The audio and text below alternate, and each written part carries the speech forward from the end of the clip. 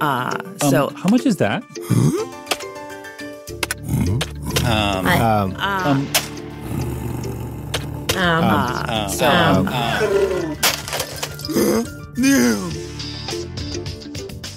Welcome to the Podcast Editors Mastermind, the show where we focus on the business side of podcasting. Today, we're going to be talking about something that we've seen come up a few times, rebranding. And we're going to talk specifically about maybe why you might want to rebrand, some things around what branding is, and also maybe some considerations. As we get started, I'm Brian Ensminger. You can find me at toptieraudio.com. To my side is Carrie Caulfield. Eric, you can find me at yayapodcasting.com. And I'm Michelle Abendroth, and you can find me at rothmedia.audio. And she also has the coolest Instagram name I think I've ever seen. What is it again? At Sparkle Adventures. So if you want to connect with Michelle, at Sparkle Adventures on Instagram. So we're going to talk about branding. Before we do that, though, Carrie, you're using a new piece of equipment today. Do you want to tell us about it? I am using Focusrite's new Vocaster. It's a cute little device, fits perfectly on your desk, super easy to use, plug and play. It's got software that just kind of magically does all the things. So I have been testing it out for Focusrite, and I believe you have too, Brian. Yeah, I have. You have the two. I actually have the one, and I've been testing it out as well. Do kind of like the auto gain feature. I find that it sets the level a little bit lower than I might have done myself, but I also understand that they're probably planning headroom for people that don't know how to control the volume of their laughs. So I totally get it. At some point, I'm hoping to put out an actual video before I have to send it back to them. But yeah, it's cool to be able to use a new piece of gear, and it's fun to see a little bit of competition in the space. Specifically, I think this is something that speaks to Focusrite's brand as far as being that accessible piece of equipment that gives you a high quality recording. And I also like that they went with 70 decibels of gain, which for those of you that are super nerdy like me, that's enough to run an SM7B or pretty much any gain hungry microphone out there. That's a nice change from some of the interfaces that don't really have all of that. So enough nerding out. We're here to talk today about branding. And part of the reason we brought Michelle on was not only because Daniel's got a voice like a frog today, but because she and Daniel are going through the process of rebranding their business right now. And I'm kind of excited to see what comes of it. But before we get into like all the rebranding stuff, let's just talk, what even is branding? Like, I think that I know, but also let's admit it, I'm kind of an idiot when it comes to this stuff. So what's branding? Branding, it communicates who you are to the world and ideally your target audience. It communicates, the quality of the services you provide. It can communicate what you do, who it's for, how much it costs, what the person should expect, the experience of working with you. And it can be as direct as a mission statement. It can be as indirect as how often you post on social media. But it's just the form of communication between you and the world. Yeah, and it's a way for your potential clients or the people you want to work with just to get to know you. It's like how you show up in the world. That all sounds really simple. And for some reason in my brain, branding is like super hard. It's like this thing that you've got to figure out and you've got to toil over it. Is that really the case? It can be complicated because for a lot of people, business owners, or if it's your personal brand, it can make a lot of sense to you, what you do and who it's for. But if it's not, I would say, done well, or if it's not done with intention or communicated, if it's not communicated efficiently, there will be a disconnect and you won't be able to find that ideal audience that are a fit for you and the service or offering you're trying to share with others. I feel like people get really hung up on overthinking it, like they do with marketing, because it is communication. It's just how you speak about and present what you do. And yes, you should definitely do it with intention, but you can keep it pretty simple. It doesn't have to be overly complicated, right? Yeah, that's true. I mean, and I would say that that's definitely true for our existing branding. It was stuff that Daniel created when he started the business because it was what he liked. And it has worked for us because we've had Roth Media for over 5 years and I would say pretty successful. But we're now rebranding in order to kind of tighten it up and really make it that branding with intention that it hasn't been up until now. But yeah, I mean, Daniel just picked some colors that he liked and put out a call to some designers for a logo, and that was our branding. So yeah, it can be super simple for sure. Yeah. And I am in the middle too. I know you guys are rebranding, but I'm in the middle too of kind of rebranding, I guess. I haven't gotten very far on it, but I'll save it because, I'm just kind of shifting gears a little bit. So, all right, Brian, I'm lost. Yeah. You're not lost. My brand, I think, is that I'm the guy that just throws a question into the middle of a room and then waits for people to figure out what to do with it. So that's maybe not your fault. Part of the reason I keep asking these kinds of questions is because a few weeks ago, we had Tara on from Tansy Astor, and she took a look at my website and let me know that there were some holes in my branding.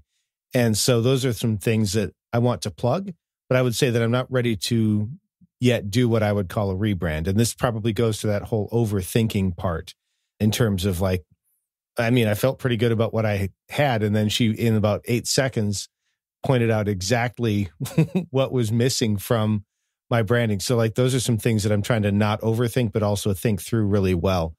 How can I make this simple? Let's just do therapy for Brian. Assume that there's at least one other person out there that struggles with the same things. So tell me what to do. Well, Brian, who do you want to work with?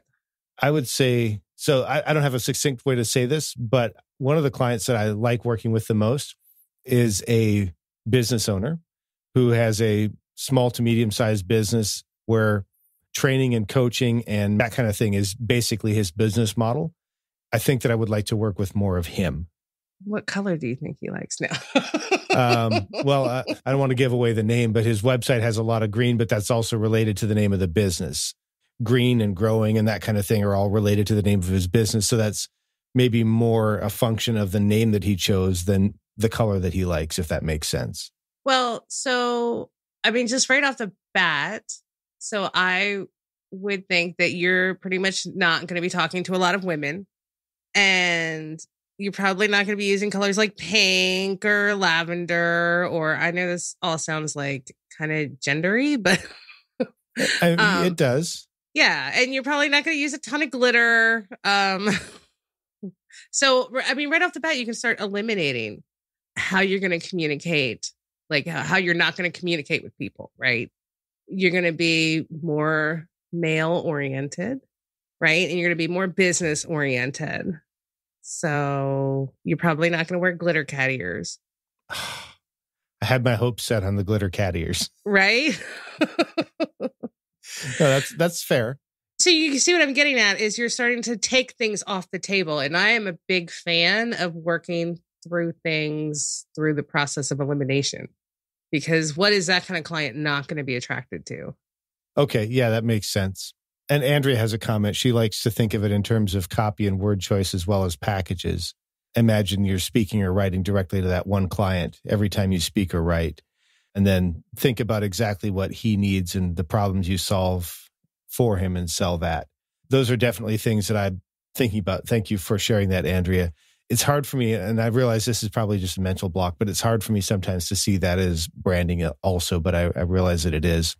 I talked a little bit about why I'm thinking about branding is basically because somebody came and looked at my website and said, you don't have one. So, that's not entirely true, but it's kind of a fun thing to say.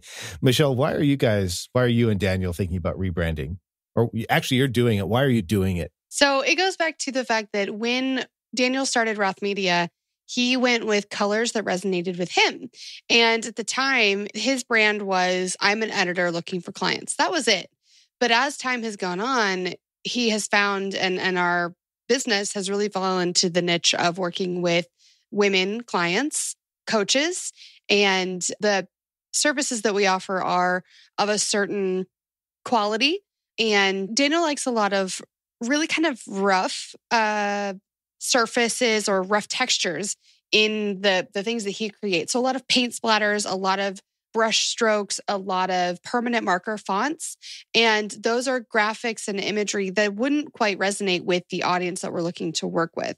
And this is something that I've been wanting to do for a couple of years since I came onto Roth Media, which is really find new graphics. And I would say when it comes to rebranding, we're really changing the way things look, but not really. I mean, we are also changing like how active we are on social media, which is part of branding as well, because we want to be seen as like active and helpful, which is something that's communicated with how often you post on social media. So yeah, we are rebranding to make sure that our ideal audience, when they, let's say, because when you look for a service, you're going to open up probably like 12 different tabs of companies that in the top Google search results. And we want to be sure that when clients come to our website, they know that we serve them and that it would be a good fit because they resonate with the colors that we use, the fonts that we use, the style of our website, the layout of everything. And so that's why we are rebranding, is to better communicate to our ideal clients who we are, what we do. So you shared the what, right? You're adjusting your colors, you're adjusting your fonts, some of those things. How did you choose? Like, did you just go, Daniel likes dark burnt red, I prefer pink and cat? Like, how did you choose? I am a bit of a designer and I'm pretty active on social media. And I was just looking at, and really too, it was Canva templates that were out there. When I went to look at Canva templates for social media content and I was putting in like business posts or whatever, I was seeing a lot of like abstract blobs or the templates. There was a certain look I was going for. And then when it came to colors, I went to the psychology of colors. And a lot of clients, particularly coaches, the kind of clients we would be working with, blue resonates with them. It's calm, it's reassuring, it communicates stability, I believe. And then green indicates money, wealth, income, knowledge, I think is another like psychology of color for green. And then you need like a nice neutral. So that brought in the tan color that we have in our new branding. You mentioned stalking people, right? A little bit of research, a little bit of stalking, some of that. Did you use any other resources as you were going through this to help kind of guide you through the process? Like what questions you need to think about? Or are these just things because you're a designer, you know the questions to ask? Yeah, I think it's just something I know. I mean, I spent a couple of years working and really kind of flexing that design muscle. I owned a sticker and stationery planner shop before I joined Roth Media. And so part of what I did with that was learning about colors and finding clients that really resonate with your brand, which was, for me back then, glitter and pink and sparkles, as you can tell if you can see my background. But I learned a lot through that, through just being active on social media and then my design background. Andrea also has the suggestion, look at the websites and social media of your desired clients, make yours in the same family. That's another great stalking suggestion. Carrie, I know that you're going through the process of rebranding as well. Is this something you're comfortable sharing, like what your process is right now? Yeah. So mine is really switching from kind of a company brand to a personal brand. So almost the opposite of what exactly Daniel and Michelle. So they zig, you zag. Is that? Yeah. Well, it's also about the kind of clients that we're going after and the kind of work that we're doing. So I have just decided that I am going to show up as me no matter what I try to do. Like, I'm not really a good company person. I am a great me, but I'm not a good company person. So that's why I decided to use a personal brand, right? My name and not like Yaya Podcasting anymore. Because I mean, you guys talk about Roth Media all the time. So that really makes sense and it's both of you, right? But everything I do, I just lead with my name and not my business. So I feel like it makes sense to be more personal and lean into that part of how I show up in the world, that part of me, and really just embrace it. Right. And then that attracts the kinds of clients that I'm looking for because, I'm chatty and opinionated. I speak up for things and maybe cause a little trouble. Who I'm really looking to work with are people who are doing interesting things, who are being more innovative, creative startups and, people who are basically trying to push the envelope in different ways. And in order to do that, it's a lot easier to attract them with me than it is from behind a company, if that makes any sense. I think that makes 1,000,000% sense. And I think it's almost easier that Roth Media, it's not my personal brand. I've gotten really confused with my personal brand because for the longest time, I was a content creator in the crafting and planner space. And that was what my social media was. That was my personal brand, was all of that. And then really big into travel. Well, then I stopped using a planner and the world shut down for 2 years. And I have not been active on social media because I'm just looking at my Instagram like, okay, what do I do? What do I post? Who am I to the world? And it's gotten really confusing. So I think it's amazing that you're following your personal brand, but I'm just so glad that I'm able to do branding for Roth Media as the company. Because to me, it feels easier to easier, but also I've been questioning recently, like, what is it that I'm passionate about? And what is my new personal brand? What am I interested in? And how that overlaps with Roth Media, because I think they're different. I guess I'm a little overwhelmed by how confused I am. So I'm really excited that you have found direction in that and you're leaning into that. That's exciting. And I actually I felt the complete opposite. I felt confused with my company brand, right? It just made a lot of sense for me. And then Steve Stewart suggested it last year at Podcast Movement. Because I don't talk about my business, right? I talk about my business, but I talk about it like very personally. And so I think that was his little hint to, encourage me to lean into this, to be a little, to lean into that personal brand, because sometimes people are surprised I have this whole other company. And I'm also the excitement of just minimizing things and really focusing in on the things that I enjoy doing is really exciting for me too, as well. And I like to blow things up, right? And it's also nice that your last name is easier to spell than mine. So you can actually go with a personal brand that people can spell. That's a nice touch. So is Yaya Podcasting, is that going away, or are you going to keep the website and just put your face on it? So yeah, all the Yaya is going away. And also because the stuff in my personal life, I'm going to dissolve the Yaya LLC and I'm going to relaunch under my own name. And I am going to do the website very simply. I am going to do just a landing page, and I'm going to have pretty much a link to all my content. So all my writing, I'm going to house on Medium because I don't want to deal with the blog. And I haven't decided what to do with the podcast, but I'm just going to keep it as simple and as clean as possible because I don't want to mess with the website. I just want it to be clear. I want you to get in, get out, and then come, if you want more, come hang out with me on social media, right? And that's it. Or hire me. I'll be your friend for money. So is there any part of this process as you're going through it, Carrie, that's scary or concerning?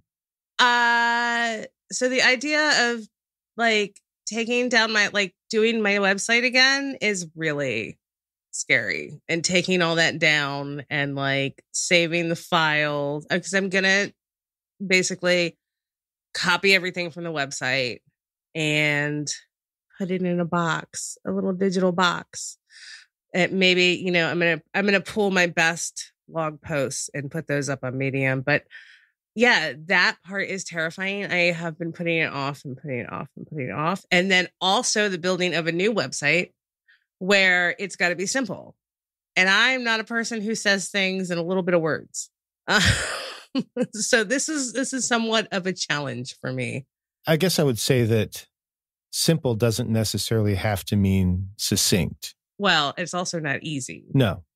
Right now, I'm working through the process of getting really clear on what I'm going to be doing. And that takes some personal work. Right. Which, as podcast editors, we have all the mental bandwidth in the world to deal with that internal stuff. I've got nothing but free time. How about you, Michelle? Is there any part of this that is a little concerning or scary? Well, the first step, which for me was creating the new logo. That to me was going to be the anchor point, because once we had that, once we figured out the fonts, once we figured out the colors, then we could create a whole like redesign of everything else. But for some reason, I had this awful mental block around it. I knew it was something. Well, and we even at one point thought, okay, are we going to change the name of our company? And then it was like, well, what's that going to be? And then there was this big, scary, not scary, but just this big conversation with no clear answers as to what a new company name would be. And we got stuck at that part of the process for a while.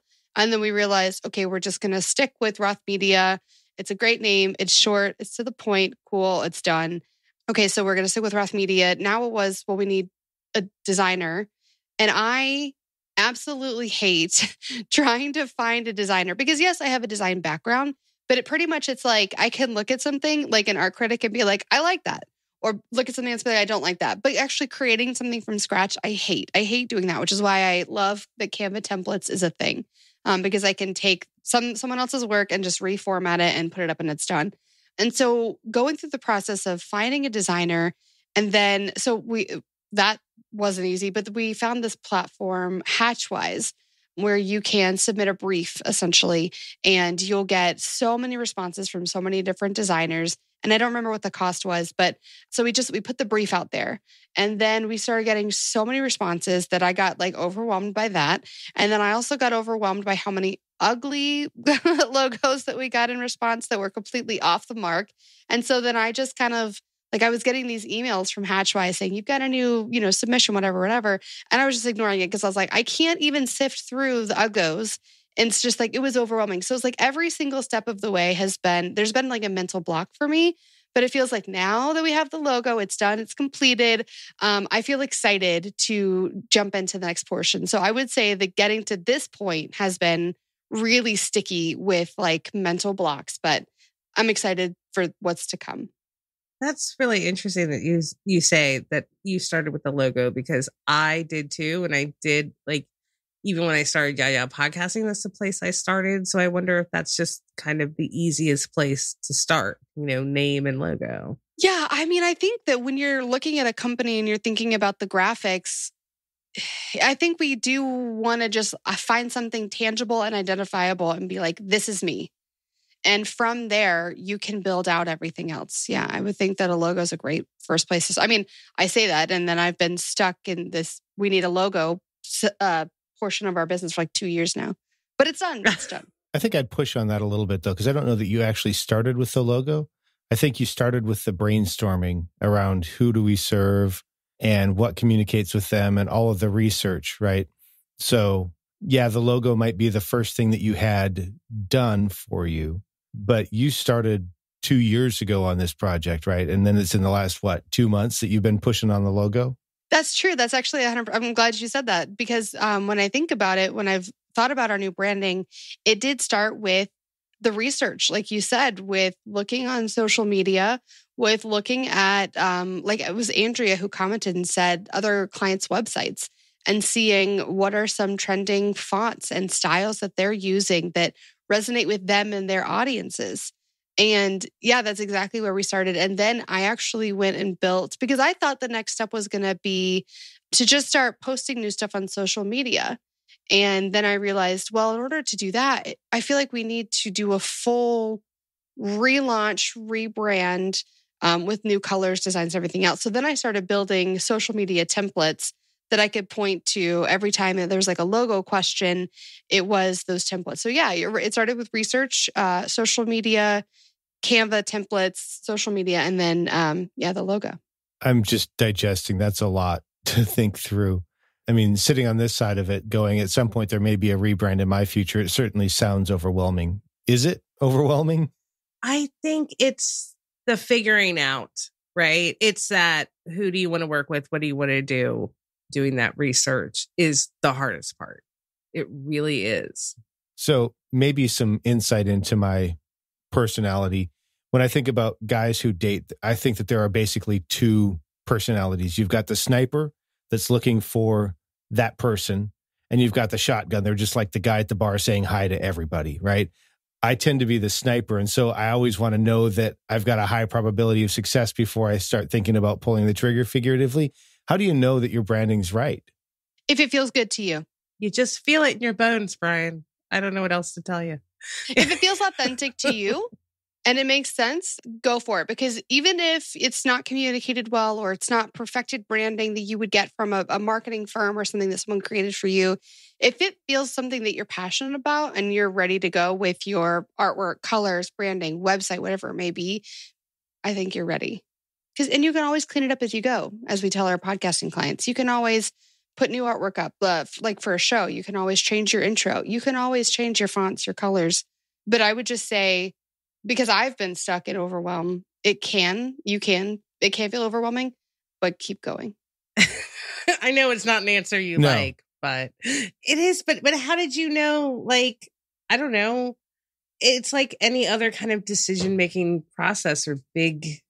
I mean, certainly don't let it keep you from doing anything, right? But just pay attention. Be aware of how you're communicating, what's working, what's not working for you right now. And then start. And again, this is why I love process of elimination, because I can very much figure out what I don't like and what's not working faster than I can figure out what's working and what I like. Cool. That's helpful. I'm kind of running out of questions because you guys are so good at answering them. One thing I am wondering, as you think about, Michelle, you and Daniel are kind of going through this together and you had somebody do your design. Did you have anybody else acting as a consultant while you were going along the path? Yeah, we were working with a business coach in 2020 and 2021, and she was helping us go through the steps of identifying the parts of that research process. Who is it we're targeting? What are their interests? And she helped us create that customer profile that we wanted to target with our branding. And she was a really great sounding board for ideas. And she was the one that was like, well, do you guys want to change the name of your company? And it was a good question that we had thought about. So that was kind of nice to have, was that bit of sounding board. And I want to shout out her, well, just in the way that her branding for her consulting company was totally not what I would recommend to a client. It was a Welsh word, I think, that it doesn't mean anything to anyone else. But what was so cool about her particular branding was how passionate she was about it. She was targeting women, yet she was using red and black and a dragon, and a Welsh word was the name of her company. If a client came to me and said they were targeting women, I wouldn't have recommended any of those things at all.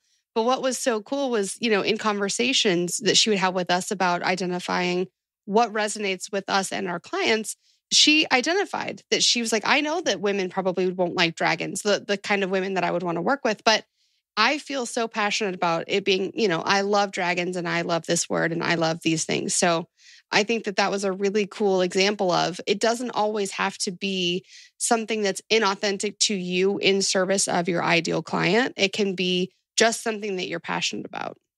I like that. And I started specifically, like, I'm not a huge, for my colors, certainly for Yaya podcasting, I am not a huge lavender person. So that was completely led by what I thought my clients or my ideal client would like.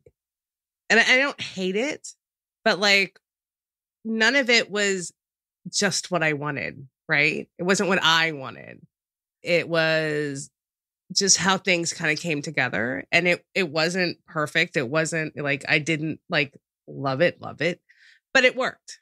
And I, coming from kind of a scrapbooking world, always loved handwritten fonts. So I actually got somebody to do a handwritten font for me for this new personal brand, because that's what I wanted. Cool. So is it like one of those signature things where it looks all refined and super wealthy? And it just kind of looks more like a signature thing. I wouldn't say it looks super wealthy. It was, and actually it's funny because it's one of those it's a Facebook ad. Oh, it was I love those. Yeah. And I did it. And I don't know that I will stick with that forever, but it was easy enough to take action on in the moment and close enough to what I had envisioned that it worked. Yeah, I think that that's great too, because in working through our logo, we have a script font in part of it, and I actually don't like it. I like it, but I don't love it. But it was just like, I just needed to have a decision and be done with it because we had gotten stuck on this point for so long. And it's like, I really don't want to sit here and go back and forth with the designer to get it like exact. It's just like, we just need to close the book on this and move on. If you're stuck on something, I would say give yourself permission to just make a decision and move on. It doesn't have to be perfect. Yep. Pick it and stick it. Well, what if I'm stuck at the starting line? Close the book on it, move on, pick up another project. You're good. Yeah. Just keep moving. Yeah, I like it. Yeah. I mean, it's okay, like, not to rebrand and just hold off. I mean, Michelle and Daniel have been doing this for 2 years. I have been doing this, like, thinking about this for a year. And we're both still in the process, or we're all still in the process of doing this. It really is kind of a journey for sure. Yeah. And, as you say that, it kind of reminds me of the same advice that we would give a podcaster if on every episode they're trying to rethink their intro, right? We'd be like, well, give it a couple months and then do it, right? Stop focusing on the stupid stuff, he says to himself as he scratches his shoulder. So, yeah, that's good. One of the things that Daniel had popped in the private chat that we have is, You mentioned, Michelle, a mission statement, and that in some ways, maybe a mission statement could actually be your brand. Like, is it important to even have a mission statement? What's the deal with that? It's really important. And it's something that we have one. I don't remember what it is off the top of my head. It's something that we need to refine. I recently did a session at PodFest, and it was about SEO for your website. And I reached out to the podcasting community to get some examples of other websites I could use in my presentation. And as I started looking at podcasters' websites, I realized that something that I feel like good websites had was essentially a form of their mission statement right at the top of their website, which explained who they are and what they do. So there was one example that was like diversity, equity, inclusion, and then a subheading like education, resources, coaching.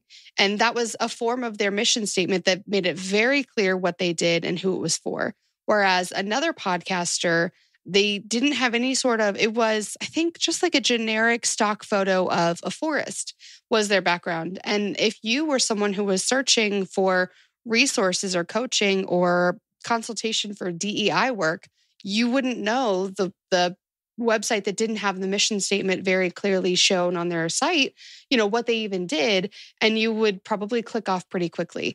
So yeah, I would say that a mission statement is very important, not only to communicate, but also for yourself, that you can summarize in 2 sentences who you are, what you do, and like what kind of service you're providing. And that, you can use that on your website. You can use that in your podcast. You can use that as your bio for a presentation or a podcast guesting position, experience. I think a mission statement is very, very important. And it's like that elevator pitch, right? That you would tell a podcaster to have, right? Give me 1 sentence really quickly about your show, what it is, who's it for, right? All the important information. And I think that really, really is something that podcast editors need as well, because you're going to find yourself as a podcast editor, or we're all going to find ourselves in situations where we're standing in front of a potential client and they really want us to very clearly, very concisely share what we do with them, right? And the better you do that, the better you're able to communicate. Not only do you gain a potential client, but then they can go tell their podcaster friends, hey, I met Brian and he does this amazing stuff with podcast editing. He can literally transfer your mission statement to another person. That helps you get more word of mouth referrals. Definitely. We just, I had a conversation with a consulting client 2 weeks ago, and she's already started her podcast. And so we get on the call. This is our first call. I was like, okay, so what is your show? What do you do? And she said, we're a podcast for women. Whereas if she had a mission statement, it would be, I have a podcast sharing conversations about important moments in a woman's life in order to help her move through those experiences of trauma and come out on the other side feeling empowered. Like that, I feel like is more of a version of a mission statement instead of I'm a podcast for women. Because a podcast for women tells us very, very little. I wouldn't say nothing, but it tells us very little. Whereas A mission statement clearly communicates what it's for, what we experience when we listen to our podcast, and motivates. It provides that motivating factor to press play. That kind of reminds me of, I don't remember the guy's name now. He makes shows for NPR or something. He's got like a 10-word show premise or something like that. It's like you have to be able to express the premise and the audience of your show in 10 words or less. And they can't be any of the words that you would find in normal marketing materials and in a way that's totally unique. It sounds like that's kind of what you're doing there. It's making it something that describes my business and only my business, or my show and only my show. Is that? Yeah. And somehow also, I think it's important to communicate the values of your brand and your show. I think a mission statement can be a couple different things. Well, it's usually, so you'll have a mission statement. You can have a vision statement, which is like, once you've completed the mission, what's the end goal, right? What is the vision for the better world you're creating?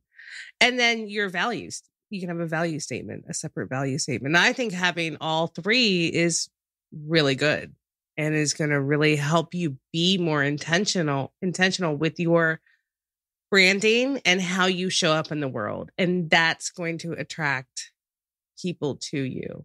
I mean, the right people. Hopefully, once I finally get this dialed in, I won't have an 80% bounce rate on my website, because it will immediately communicate to all the people that I'm the right person for them, no matter who they are. Well, okay, I would argue that it also, in the opposite tone, helps you disqualify people really quickly, right? Because all the bad people are going to be the ones bouncing away. So if you have an 80% bounce rate, that means the 20% are staying, right? And are your people. And I don't think there's anything wrong with that. I mean, I don't know anything really about bounce rates. But okay. I mean, I made up the stat. I'm not sure what my bounce rate is right now. Anything else we need to talk about rebranding before we move on to the mailbag? No, I don't think so. Just don't be afraid to switch gears when you need to.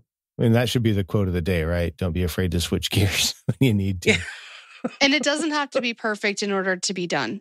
Because right now, we're in the middle of like, well, how do we launch this thing and how do we do it? And it's just like, there's a million different ways, but just go with what feels authentic to you and a timeline that works for you. And it doesn't have to be perfect to be done. And I guess my bit of wisdom would be listen to these two.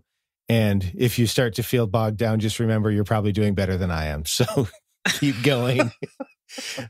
Moving on to the mailbag. This is something that we started last time.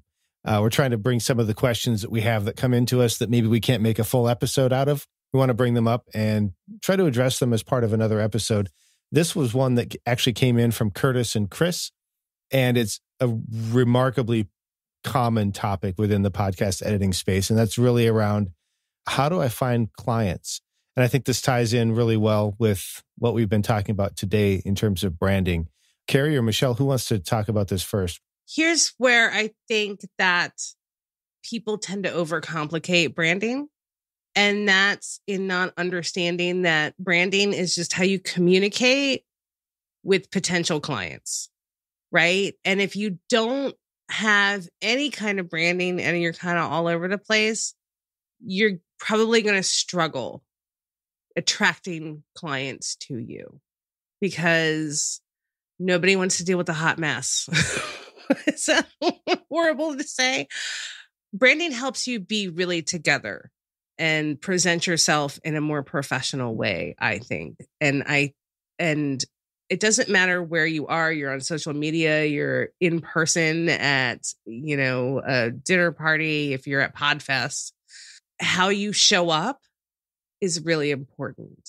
And I think that if you want to find clients, you really need to consider how you're showing up and what that branding is, what that communication is for you, and be really intentional about it.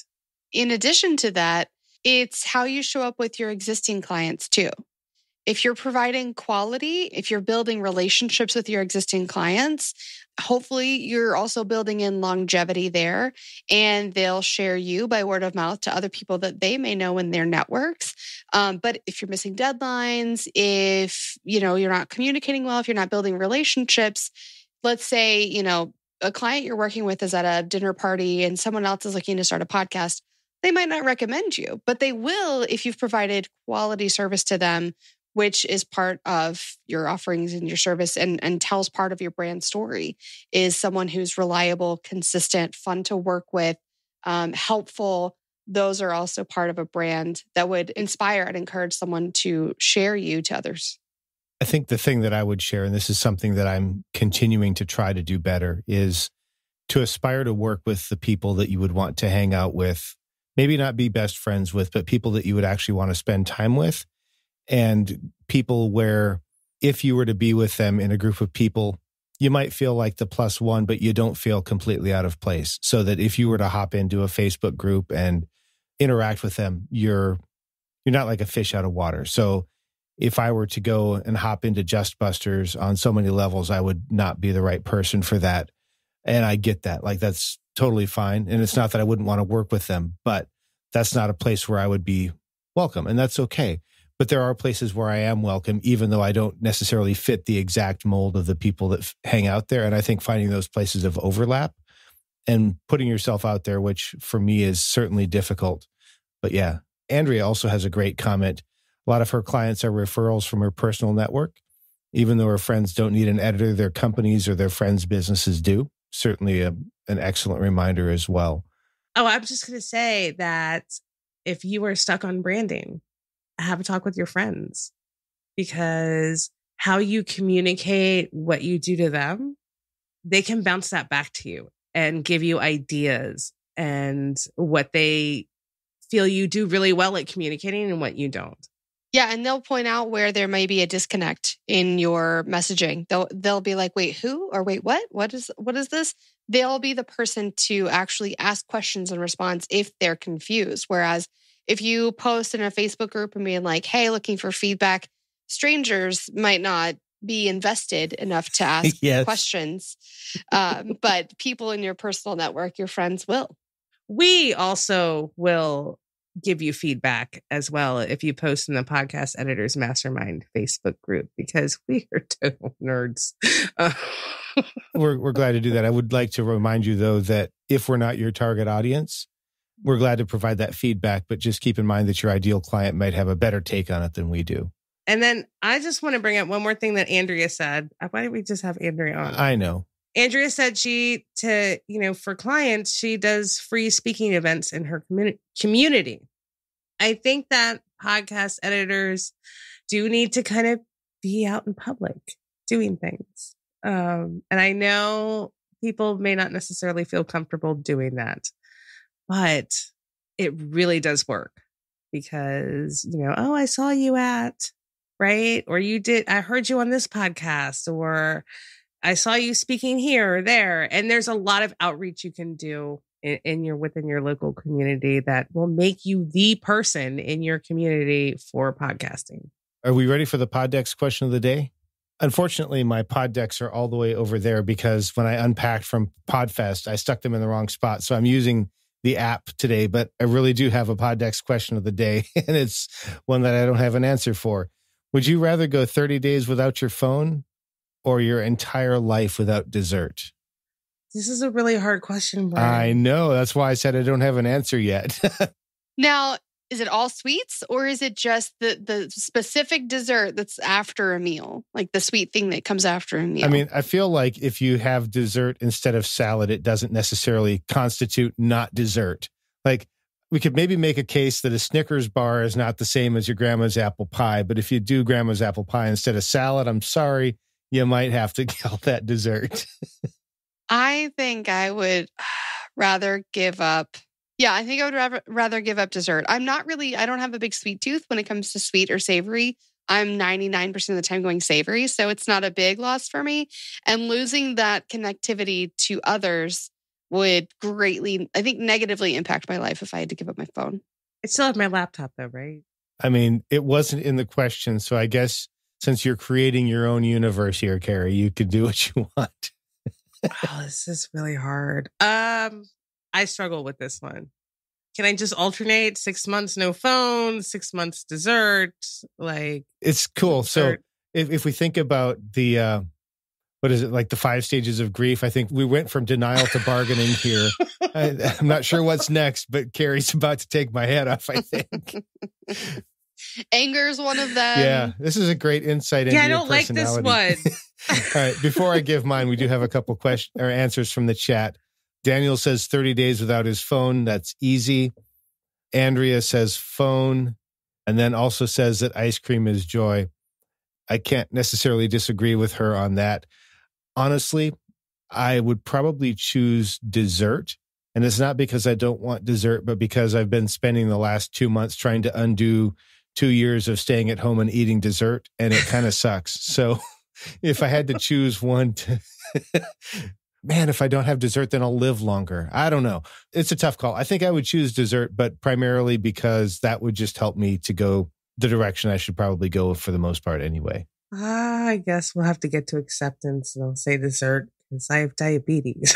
That's probably the better choice is to give up dessert. All right. That's great. Well, if you've stuck with us long, you are definitely a hardcore viewer or listener, depending on whether you caught the live stream or you're listening later. And we would love to hear from you. If you didn't already answer, just let us know. What would you choose? No dessert or no phone? And it's 30 days of the rest of your life, which clearly one of them is outweighing my life. If you want to let us know, just head over to podcasteditorsmastermind.com and shoot us a note through the form there, or tag us somewhere on Facebook or Instagram and let us know what you would choose, because we'd love to hear from you. If you'd like to be a guest, Carrie, can you tell us what do people need to do to be a guest? You can go to podcasteditorsmastermind.com/be-a-guest, fill out the form, and it will go to our mailbox where Daniel will hopefully check it and get back to you. Excellent. Thank you, Carrie. And with that, I think we're going to draw it to a close. I'm Brian Etzminger. You can find me at toptieraudio.com. Links to all of my social stuff is there. Below me is... I'm Michelle Abendroth. You can find me at rothmedia.audio. I'm Carrie Caulfield Eric. You can find me at Carrie Eric on Instagram, and for just a little bit longer at yayapodcasting.com. And in the chat today was Daniel Abendroth. You can find him at rothmedia.audio. He was the Yeti of the chat and a very integral part of our team today. So Daniel, thanks for taking the hit and doing that for us. I think that's everything. Anything else we need to do? Nope. Play us off, Brian. All right. Yeah. Thanks for coming. Yeah. Bye. So how much is that?